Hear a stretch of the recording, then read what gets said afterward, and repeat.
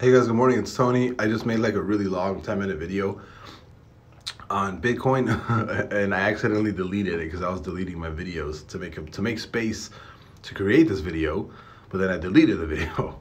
Um, I'm just gonna go through this a lot faster because this isn't really gonna be a TA video. It's more of just a response to my last couple of videos. Target officially hit. It actually just hit in the video. It actually my target of 41K actually hit live, which sucks because I accidentally deleted it. But we just hit lows, right? We just hit, let's go, there you go. See? You see this wick right here? We actually hit lows of 49.77. So our target of somewhere between 40 to 41K has officially hit. I did not want to be wrong. I did not want to be right about that, which is extremely unfortunate. Also on the weekly, you are getting signs of an early bearish week close, and that is never a good sign.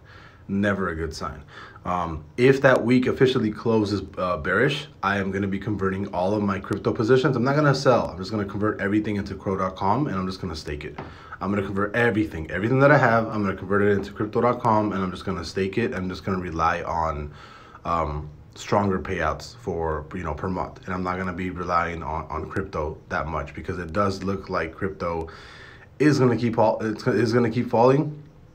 This is the first time, which another thing that sucks is that my weekly reverse MACD has actually been, if it closes, it's gonna be I think one of the first times that it ever takes a loss. It went from, it would have been a buy at 42.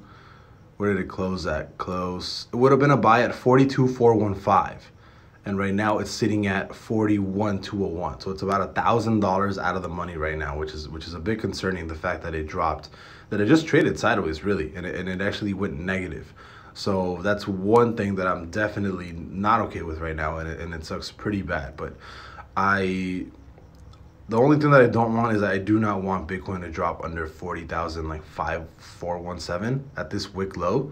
This wick low was 4509. Yeah, I do not want Bitcoin to drop under that because then, I don't know. Right now, 39.2 to 37.5 seems extremely likely.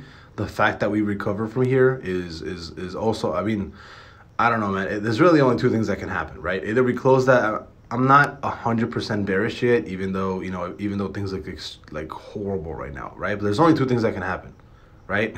Either you come back down here, or you close that bullish on the, or you close bullish on the day, and I still think we can get to somewhere like a 51K Bitcoin. Every single time that we've closed a bullish day, we've gotten up $10,000, right? That's it. That's really it. So we're right on the verge of closing it, right? You can go maybe a couple of days, but I think this week you might actually see a bullish day close. But as of right now, only two things that I can see. Either you drop all the way down to 39.2 or to like 37.5, or you actually close that bullish day, maybe sometime this week, hopefully, and you run up to 51K. But I think that's the last time I'm bullish. If we close a bullish day and we do not cross 48,164, I think I'm bearish. I think I'm going bearish. I think there's no other way to put it. I think this is the last, this is the last chance, the absolute last chance that Bitcoin has to recover. If it closes a bullish day and then it immediately, like, it gives us like a bear cancel, or it doesn't pass this 48.1 high, then it's all downhill. I think another shitty piece of information is that Elon Musk has officially said that he does not want to join the board of Twitter, which is probably what hurt Doggy in the crypto market, because people had an anticipation of maybe Twitter was going to what is it called, accept Bitcoin as payment. And because Elon Musk was on the board, it might be Doggy also, right? So that's why you see that big run up on Doggy. But yeah, I will probably also be selling my Doggy because Elon Musk is not going to be joining the board. It doesn't necessarily mean that because he's not on the board that he can't still have influence. So I'm not sure if I'm gonna, because right now my Doggy would be like around break even at around 14 cents where I bought. But I don't know. I don't think I'm going to sell anything yet. I don't want to make any rational decisions off of emotion because there's a bunch of crap going on. But actually, let me see Twitter. Let's see how Twitter is trading pre-market. Twitter is at 45. It's not trading that bad. I don't think it's trading too bad. I think it might dump a little bit more, but you know, futures are. I think futures were like super red and stuff like that. Anyways, am I bearish? Not yet. I'm not bearish yet, right? I can't be. There's no confirmation on the weekly. When the weekly turns bearish, then I'm officially bearish. When if the weekly is bullish, like it happened back, you know, like in late January, then I'm bullish, right? But there's no confirmation yet.